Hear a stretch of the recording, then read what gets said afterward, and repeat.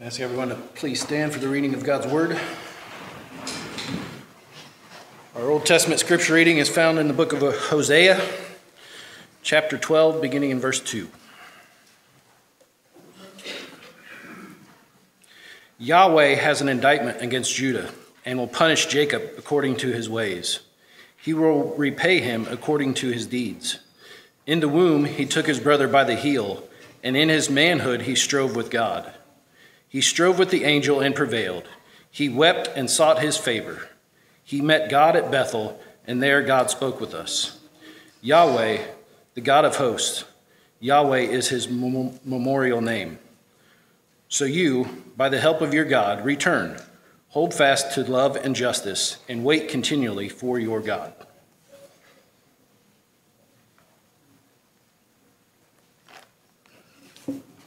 The New Testament scripture reading is from the book of Matthew, chapter 15, verses 21 through 28.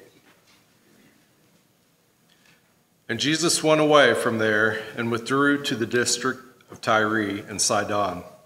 And behold, a Canaanite woman from that region came out and was crying, "Have mercy on me, O Lord, Son of David. My daughter is severely oppressed by a demon." But he did not answer her a word. And his disciples came and begged him, saying, "Send her away, for she is crying out after us." He answered, "I was sent only to the lost sheep of the house of Israel." But she came and knelt before him, saying, "Lord, help me." And he answered, "It is not right to take the children's bread and throw it to the dogs." She said, "Yes, Lord, even the dogs eat the crumbs that fall from their master's table." Then Jesus answered her, "O woman, great is your faith. Be it done for you as you desire." And her daughter was healed instantly. You may be seated.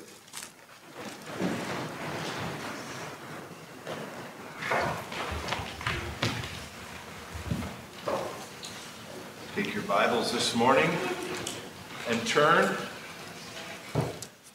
to Genesis chapter 32. As we again look at certain stories from the Old Testament, the book of Genesis, that might help us today. Before we look into the Word of God, let's pray. Father, now we sit here with the book of your words open before us, your very thoughts, the very revelation of yourself. We come to this humbly, because we know we can only learn if your Spirit engages us. We know we can change only as your Spirit engages us. And so we pray for that today, that this people would learn and that they would grow. Help them, Father, to do that. Give them careful attention to the Word of God, that they might see themselves in the text and then might also grow and change as a result. Thank you for your mercy in giving us your word that guides us and helps us. So we commit this time to you now, asking you to work in Jesus' name. Amen.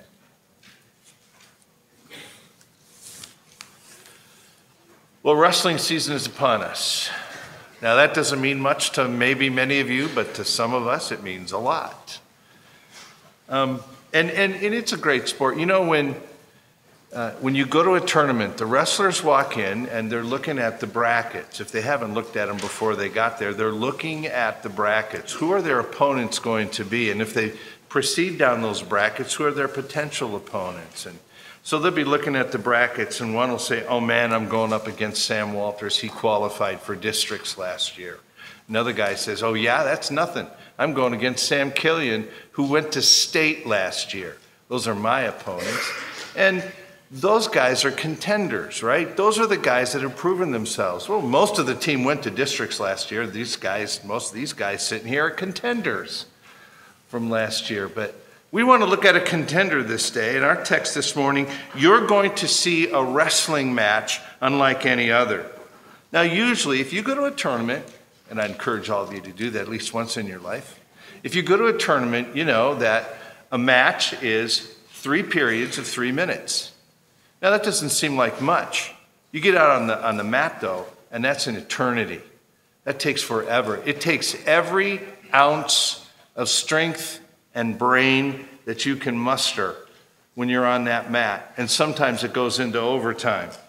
And if you're watching high school, college, or Olympic wrestling, you can tell it takes every ounce of strength and brain when you're on the mat. But this wrestling match that we find in Genesis 32 goes all night long. And the opponent is God. And Jacob proves to be a contender. Not a contender in the sports arena, but in the arena of faith. Now, before we pick up the story here, I want to quickly review the life of Jacob. You remember that Jacob is a deceiver. He's one who manipulates to get what he wants. He's a supplanter, a schemer who stops at nothing to get what he wants. He comes out of the womb in conflict with his brother Esau. He defrauds that brother. He cheats him out of his birthright. And then he goes on to deceive his own father in order to get the blessing. He leaves home under false pretenses. He says, I'm going to the land of our fathers in order to find a wife, but in reality, it's because his brother wants to kill him and he has to get out of Dodge quick. But as Jacob flees, you remember, we saw this last time, as Jacob flees, God meets him. God meets this devious schemer. And in grace, he tells him that all the promises that he'd made to his grandfather, Abraham, would be his. He also promises Jacob that he will be with him. He promises him his presence and that he will protect this schemer and bring him back to that land. Jacob ends up in Padam Aram with his uncle Laban, who proves to be an even better schemer and manipulator than Jacob. I mean, it must run in the family because Laban, his uncle, is incredible at it. He's constantly manipulating Jacob and cheating him here and cutting him short there and taking advantage of him. And while he's there, Jacob gains 4 wives and 12 children. Now, finally, God calls him back to the land promised to the descendants of Abraham. And so with his entire family and the great wealth given him by God, he heads for home. But there's a problem. The feud remains with his brother. It's unresolved. And when he left the country, his brother had every intention of killing him. Surely that threat remains. And so it is that these dangerous and uncertain circumstances reveal Jacob, and they reveal him now as a man of faith. Now, God's purpose was to transform Jacob, and he has started that process. And Jacob has now arrived at the place where he is a man of faith. And in this chapter, you see the result of God's transforming grace. He is a man devoid of scheming and manipulating. He's a man who doesn't run. He's a man who doesn't any longer strive after riches and priority. You see here a man of faith. So let's go through and let's see this. And as we read this chapter, here's what you need to ask yourself. How will you know if God's grace has made you a person of faith? What will you see if you are a man or a woman of faith? What will you see in your life if that is true? Well, let's look at this chapter. First 2 verses. Jacob went on his way, and the angels of God met him. And when Jacob saw them, he said, "This is God's camp." So he called the name of that place Mahanaim. Now, you will see, first of all, the encouragement of faith, or that God encourages your faith.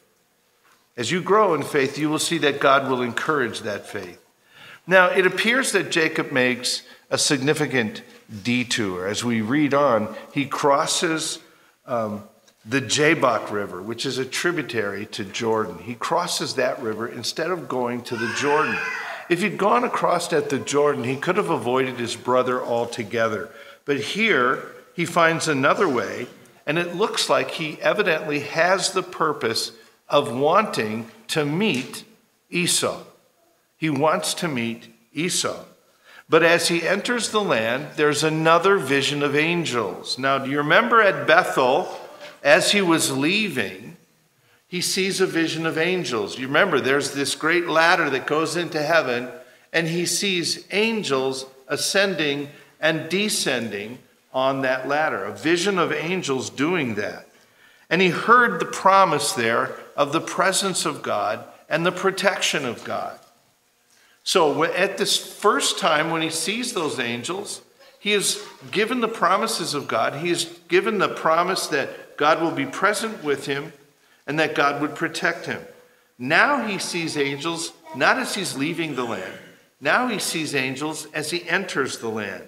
Now, I don't know what this looked like, but he calls it two camps. So he must have seen a camp, if you will, of angels. Maybe Jacob had left his camp, and as he walked, he encountered the army of God. The army of God. You remember that when he met the angels the first time, he said, "This is the house of God." And in this instance, he says, "This is the camp of God." Now, this is much like what Elisha experienced hundreds of years later. As you're reading in the books of the Kings, you remember the story of Elisha? And you've got these foreign troops surrounding his house, and Elisha's servant is saying, "Oh man, we're dead meat." And Elisha says, "Don't worry about it. We have more on our side." And the servant goes, "What are you talking about?" And God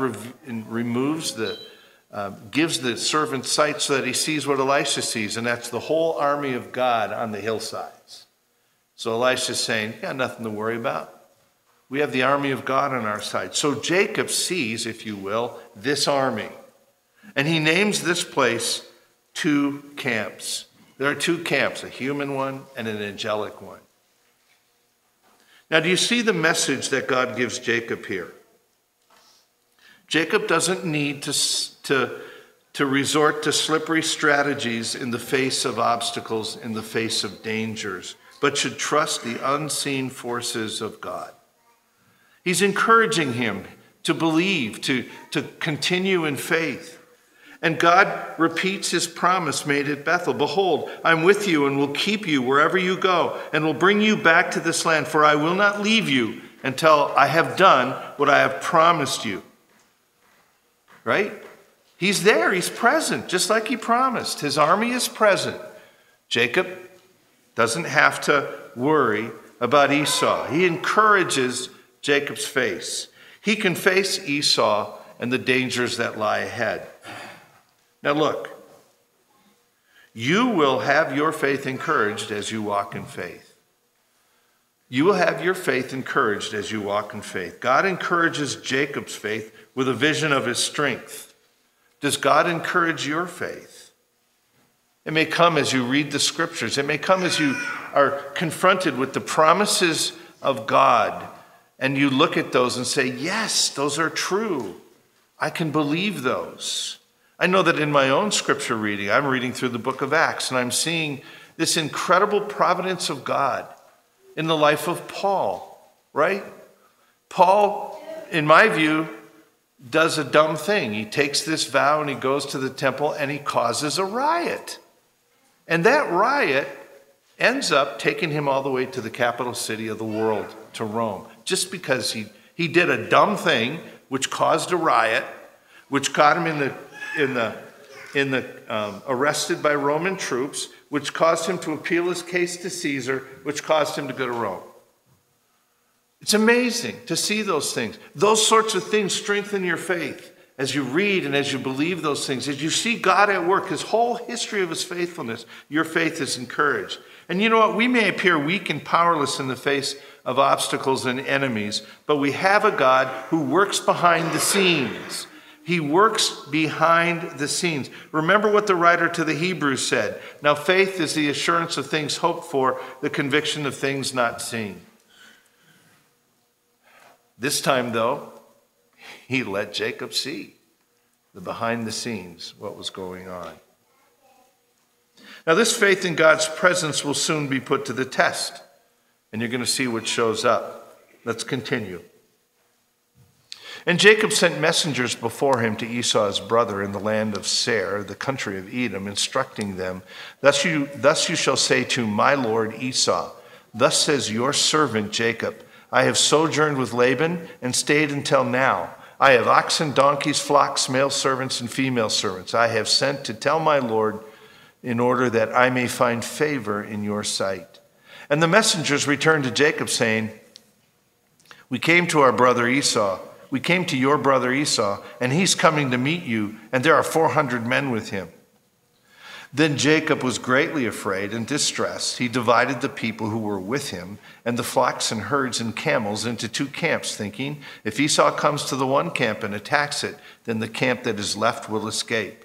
And Jacob said, O God of my father Abraham and God of my father Isaac, O Lord, who said to me, Return to your country and to your kindred, that I may do you good. I am not worthy of the least of all the deeds of steadfast love and all the faithfulness that you have shown to your servant. For with only my staff I crossed this Jordan, and now I have become 2 camps. Please deliver me from the hand of my brother, from the hand of Esau, for I fear him, that he may come and attack me, the mothers with the children. But you said, I will surely do you good, and make your offspring as the sand of the sea, which cannot be numbered for multitude. So he stayed there that night, and from what he had with him, he took a present for his brother Esau, 200 female goats and 20 male goats, 200 ewes and 20 rams, 30 milking camels and their calves, 40 cows and 10 bulls, 20 female donkeys and 10 male donkeys. These he handed over to his servants, every drove by itself, and said to his servants, Pass on ahead of me and put a space between drove and drove. He instructed the first, When Esau my brother meets you and asks you, To whom do you belong? Where are you going? And whose are these ahead of you? Then you shall say, They belong to your servant Jacob. They are presents sent to my lord Esau. And moreover, he is behind us. He likewise instructed the second and the third and all who followed the droves. You shall say the same thing to Esau when you find him, and you shall say, Moreover, your servant Jacob is behind us, for he thought, I may appease him with the present that goes ahead of me, and afterward I shall see his face. Perhaps he will accept me. So the present passed on ahead of him, and he himself stayed that night in the camp. The same night he arose and took his 2 wives, his 2 female servants, and his 11 children, and crossed the ford of the Jabbok. He took them and sent them across the stream and everything else that he had. Here you see the evidence of faith. Here you see the evidence of faith. The first evidence of faith that you see is humility. Jacob sends out messengers to Esau with a carefully crafted message. Now, if you think that Jacob is trying to flatter Esau so that it goes well, that he's brown-nosing him, you've got the wrong idea. He calls Esau my lord. You say, sure, he says to Esau, you're my lord. He's going to butter him up. But notice what he does. He says this to his servants. Do you see that? He says this to his servants. Thus you shall say to my lord Esau. He didn't have to say that to them, but he is there recognizing Esau is his lord.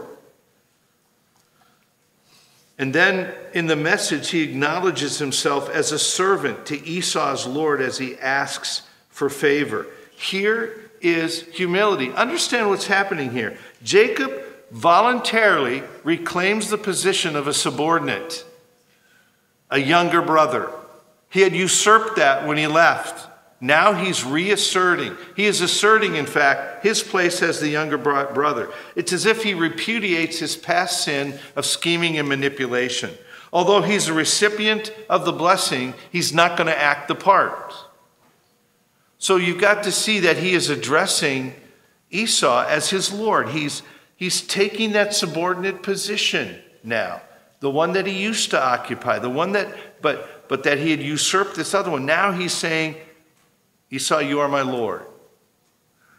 But when the messengers return, it's not with the assurance of a brother who's forgotten the past. When they return, they say, this may be a welcoming party, but it sounds more like the militia called out to do some damage. I mean, he's got 400 men with him. That doesn't look good.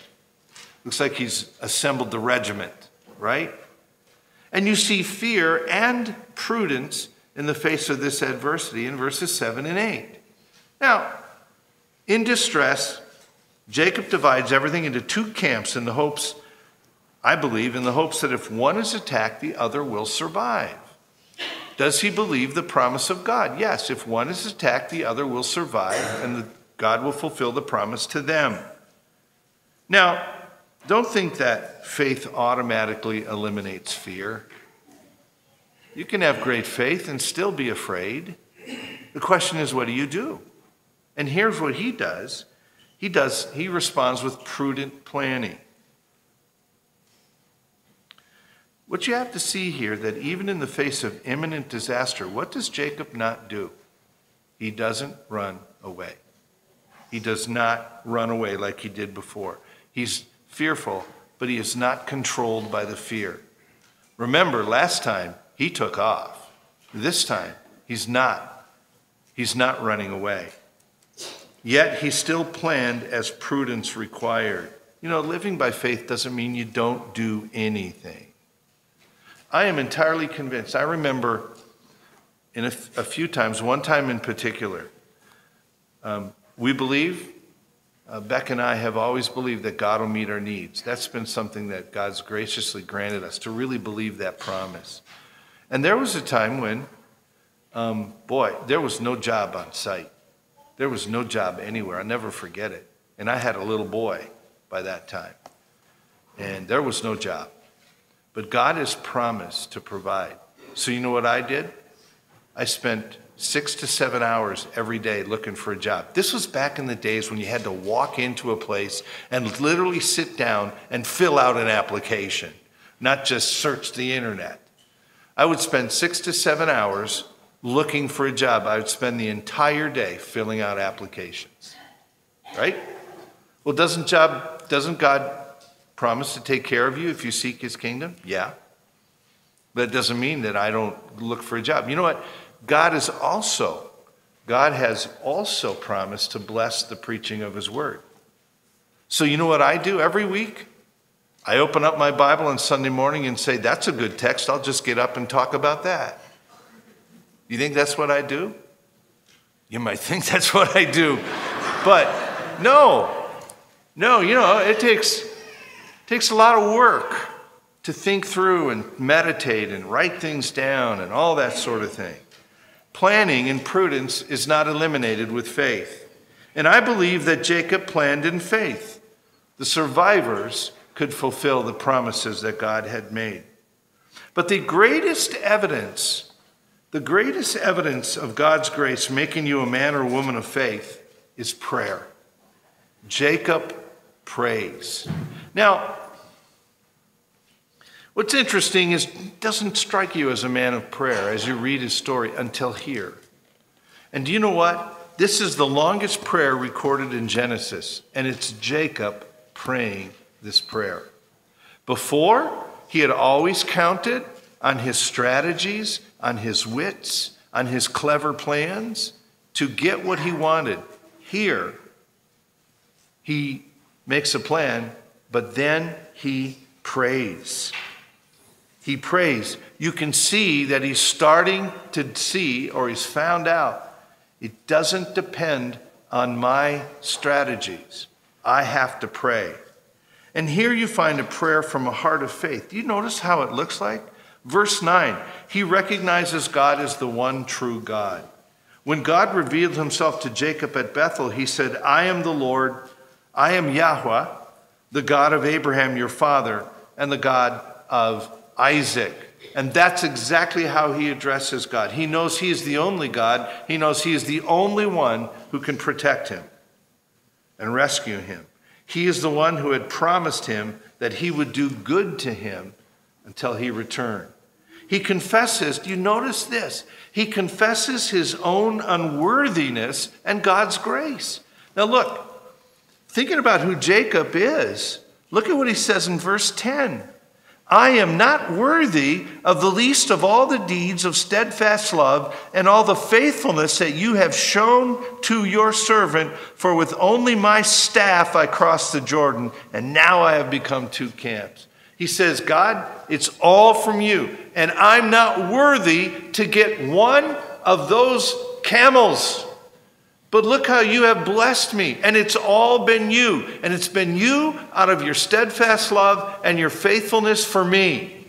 Now look, he's recognizing it's not my cleverness that has got me this. I left with nothing. I come back with incredible wealth, and it's all because of you. You've done that. Even though I didn't deserve anything, you've done more than you promised at Bethel. I left with nothing, and everything I possess has come to me by your grace. I'm merely a servant. I'm not a polished achiever. I don't deserve this.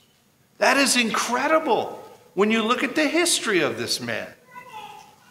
And then, verse 11, he asks for God's protection. And then we come to the essence of it all in verse 12. But you said, I will surely do you good and make your offspring as the sand of the sea, which cannot be numbered for multitude.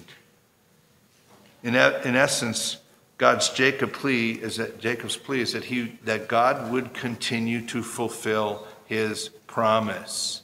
He's counting on God to fulfill his promise. Do you pray? Do you evidence such dependence on God? What do you do when it seems that everything is going wrong, even when you're doing everything right? Do you pray? When everything is going right, do you pray? We all pray when everything's going wrong, but do you pray when everything's going right? Jacob here, man, he's looking good. He says, everything I got's from you. And now I'm asking for your protection. You lay out all your fears before the Lord. You ask him to do what he has committed himself to do in his word. And you press on in faith. You press on believing that he'll do what he says. Now, I think there's one last evidence of faith here, and it's a changed outlook, verses 13 through 23. Here, he sends out all these droves, right? Jacob planned to spend the night alone in camp, so he sent everyone and everything else on ahead of him. And he sent drove after drove of animals ahead of his family and himself, gifts to his brother in order to appease him if he still harbored his murderous intent. But again, don't think that Jacob sent these on ahead in order to shield him from danger, as if, here's my shield. He made it clear to the servants to make sure they communicated to Esau, your servant Jacob is coming. He will meet you. All right? He's not counting on these. He's not counting on these so that I can get away from meeting Esau. He says, I'm still coming. No matter what happens with this, I'm still going to show up. And if Esau wanted to deal with Jacob, he would have ample opportunity to do it, because Jacob says, I'm coming. I'm coming. Now, these actions, instead, you know what? They show a real change in him. He's got a different outlook on everything. For one, he sends a present to Esau. Now, I want you to notice, and I think it's a little unfortunate, but when you see in verse 11 that word present, you see in verse 18 the word present, you see in verse 20 the word present, you see the word present in verse 21. This is the Hebrew word, and I don't know why they didn't do it this time. This is the Hebrew word that's normally translated tribute. And so we could read this. So he stayed there that night, and from what he had with him, he took a tribute for his brother. He presented tribute. That is, what is tribute? What am I saying when I give tribute? I'm offering, it signifies offerings made from an inferior to a superior. He even says, he says, this is to be tribute to Esau. And by these gifts, he says to Esau, you are my Lord, and I am your servant. Here's changed outlook. Faith that says that the desperate desire to be the top dog does not rule him any longer. He is not afraid to send tribute to Esau. The gifts also say to Esau, I no longer desire all the wealth that comes with the birthright, and so I repay you. Here's his changed outlook. I don't need to pursue possessions because God will remain true to his promise, and he will bless me in fulfillment of his covenant. He makes it clear that he's going to meet Esau face to face and will not run away like the last time. What's his changed outlook? I don't fear what you're going to do to me because God has covenanted with me his presence and his protection. I'm not afraid of what you can do to me. And even if he does something, even if he kills him, he knows God is still going to remain true to his covenant. When you operate by faith, you're going to start seeing things differently. You'll start seeing things differently. I was reminded of this as I was helping someone counsel someone else, and the person that she's counseling is terribly bitter because of the way the church leadership has treated her and her husband.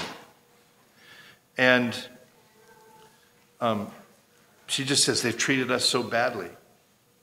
So I said to my person that I'm helping counsel that person, I said, you need to help her see this differently.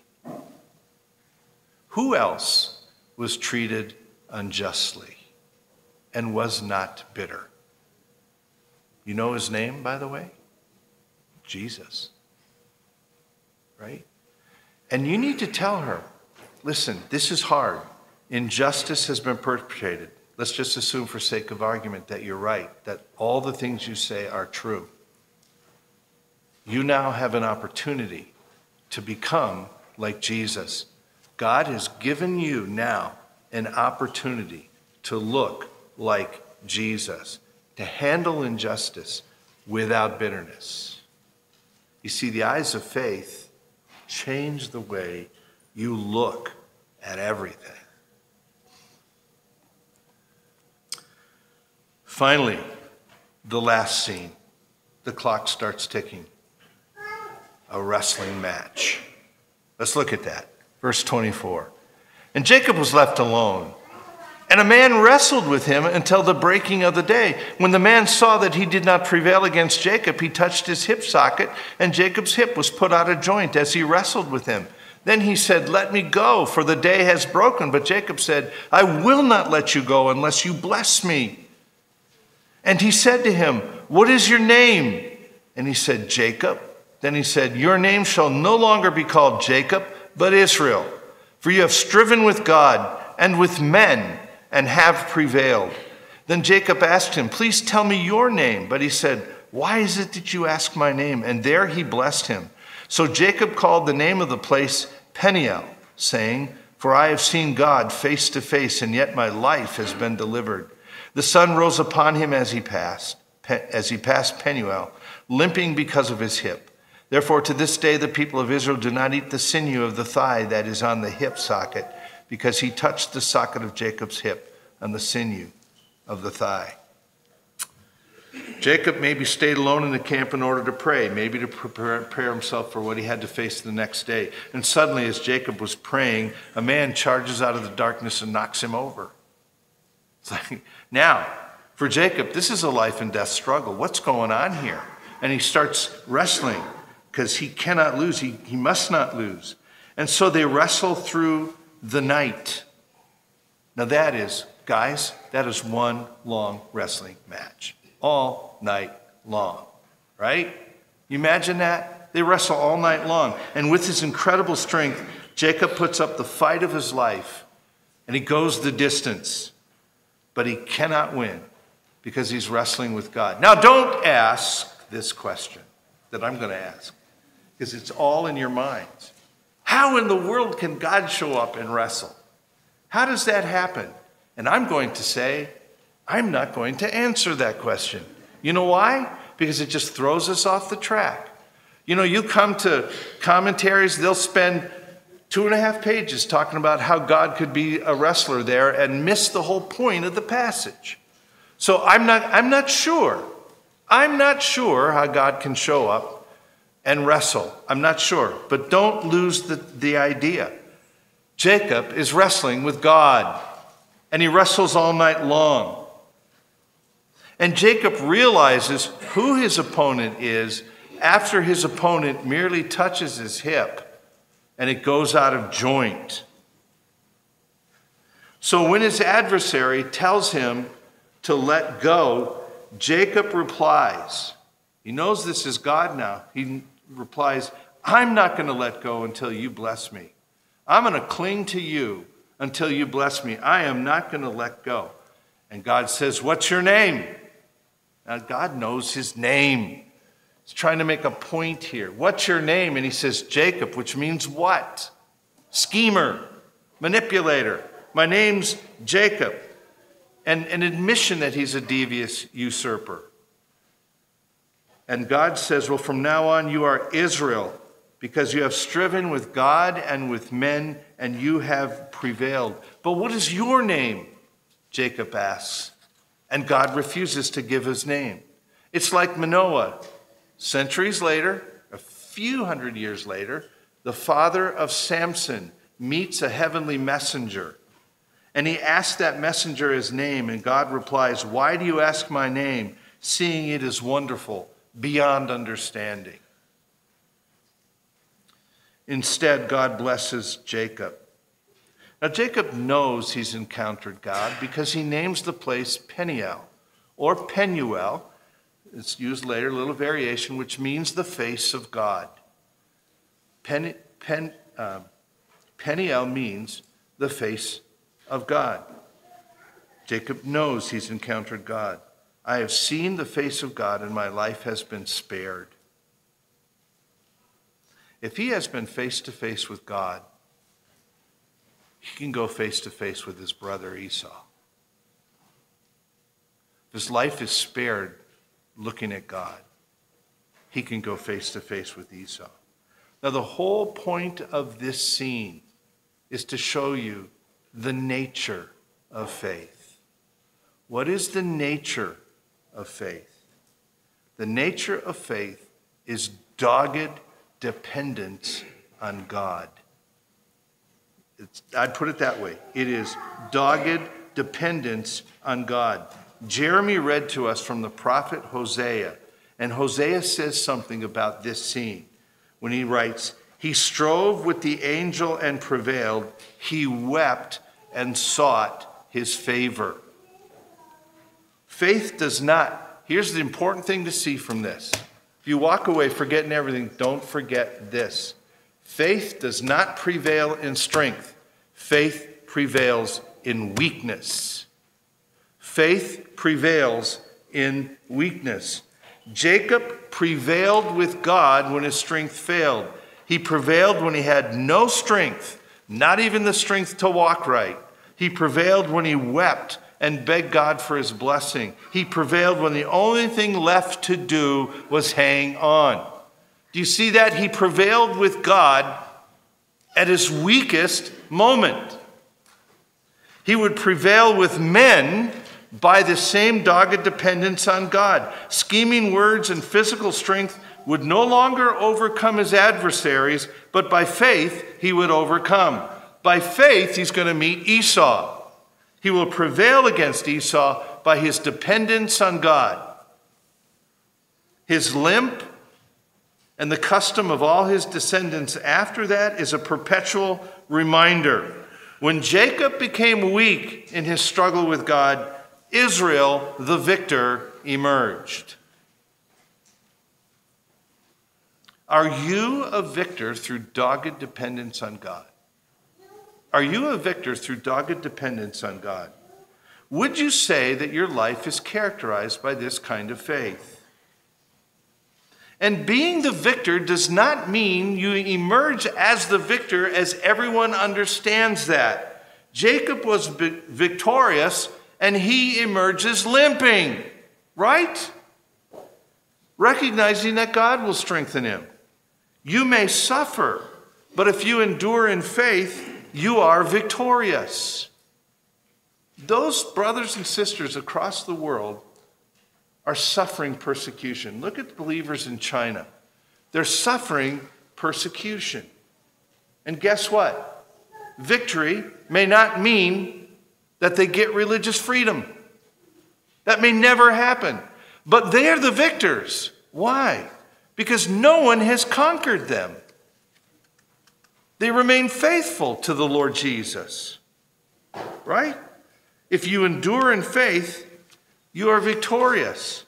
You may die for your faith, but in your death, you are the victor. You see? Victory comes with dogged dependence on God.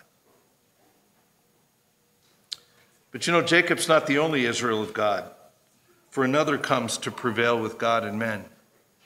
God the Son endured the agonizing assault of God his Father so that grace and blessing might flow to his people. You ever thought that?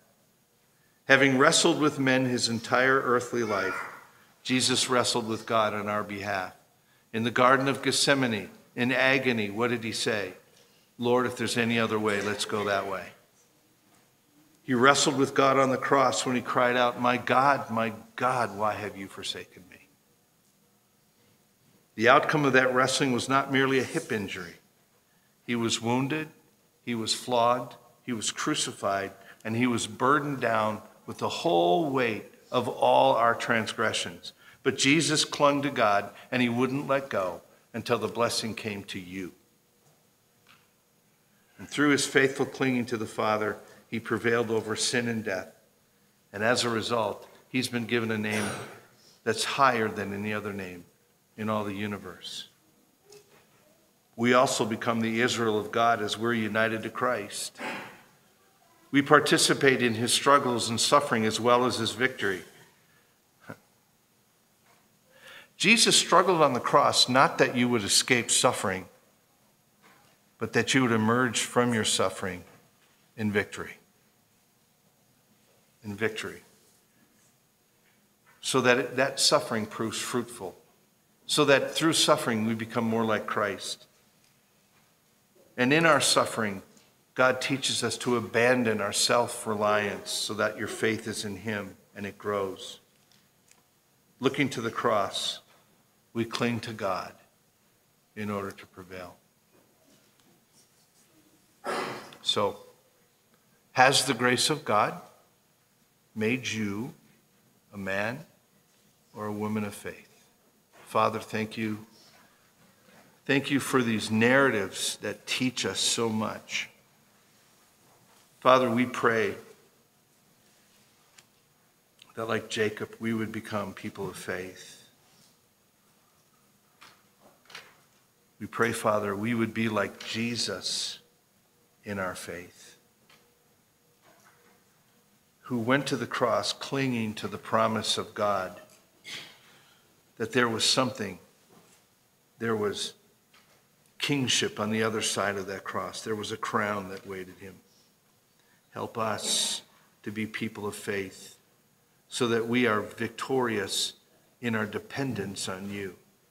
God, help us to remember that in our weakness is when we are the victors. Grow in us, grow in this congregation, Lord God, a dogged dependence on you that will cling to you and never let go. God, help us, we pray, in Jesus' name.